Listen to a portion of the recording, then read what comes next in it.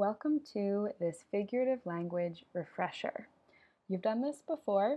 It's talking about imagery, it's talking about metaphors and similes, and really it's all about painting pictures in the minds of your readers with the words that you write. So good writing uses figurative language. We're going to start with a few definitions just to remind you what we're talking about. So imagery, this has a word inside of it that we all know, image. So imagery means writing that makes you see images when you read it. Can you repeat it after me? Imagery. Cool. Our first example of imagery is a simile.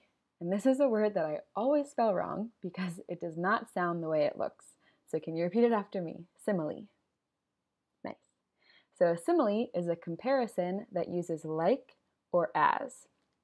Our first example, David is as angry as a fire-breathing dragon. So we've used as to compare David to a terrifying fire-breathing dragon. Probably scarier than this adorable one, although who knows. Another example,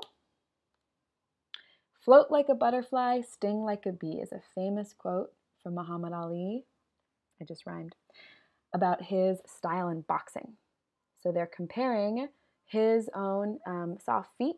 So he floats in the ring because he's on his soft feet like a butterfly, and he stings with his punches like a bee. So they're describing his punches and his feet like a butterfly and a bee. Now our other example is a metaphor. Can you repeat that after me? Metaphor. Nice. A comparison that does not use like or as. So again, it's still comparing two things. So we're still going to compare David to a dragon, but we're not going to see those connector words. So you could do it like this. David is a dragon when he wakes up. No one is spared from his fiery wrath. So he's terrifying. Or you could switch up Muhammad Ali's words like this. Ali was a tiger in the boxing ring.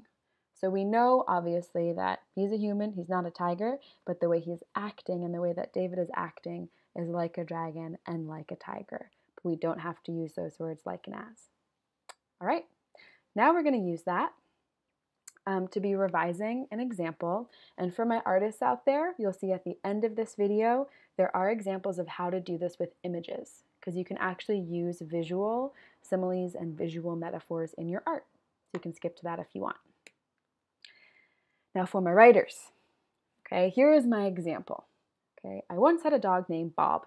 Bob was a good dog. Bob was very nice to everyone, and he was always kind. One day, Bob saved me from a raccoon. That day was a great day in my life. So kind of boring, right? I mean, okay, cool. We know something happened with this raccoon, but in general, I'm not really seeing any pictures in my head. I'm not seeing any imagery. So I'm going to walk you through what I would do to actually add imagery to your example. Okay?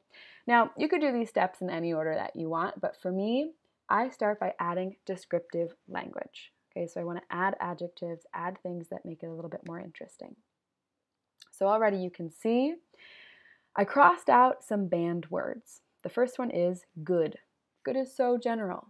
Okay, and I switched it to angelic. Bob was an angelic dog, like an angel. Okay, and again, we've got these words very and nice. Banned words, very boring. So instead I said he would energetically lick and jump on any person he encountered. Okay, and instead of kind, which again, kind of general, we say he had a golden personality. All right, and I went through and I looked for these banned words like great at the bottom right here, and I replaced them with words that are a little bit more descriptive and that paint this picture. That was my first step. Okay, and like I said, an easy trick is just to start by looking at the banned words. And if you're not sure where to find those, check out the 10th grade writing packet, okay, and it's number 5, banned words, and that's on Google Classroom. Okay, the second step that I do is now I choose more specific words. So pretty similar to descriptive language, but for this one, we're looking for nouns. So nouns, an object or a thing or a person that are just kind of boring. So for this one, I started off with that first sentence, okay? And the simple one to start with is dog. Cool, he's a dog. What kind of dog? He's a golden retriever. Okay, so I switched dog to something more specific by describing the type of dog. Okay, and then this was a little nitpicky, but this says, I once had a dog. Well, when? When did you have this dog, right? Make it more specific in the time, in the timing. So I said, I grew up with a dog to place it in that time of when I was young. And then at the bottom, I made it even more specific by switching one day to when I was 11. So you have a very specific time. You have specific words that have done that. Step 3, we're getting into our imagery. So we're going to start by adding similes. And remember, similes use comparison with like or as. So in this case, up at the top, I already had this description that he was an angelic dog, but why not add a comparison there? We're already talking about an angel, and a cherub is just a small angel. So I could say Bob was as angelic as a cherub. I'm comparing him to an angel here. Okay, and now I've added some more details about how Bob saved my life. Okay, so I said, on our walk home, I heard a sound like the growl of a monster. Can't you hear that? Right? Coming from deep in the darkness. Okay, so we add those comparisons, we add that descriptive language, we can kind of see it like a movie. Okay, and here we changed that day was etched into my memory. What is something that looks etched? Okay, because etched means that you're sort of writing in metal. So I decided to compare it to a trophy. So etched into my memory like a name on a trophy. My last step was now to add metaphors.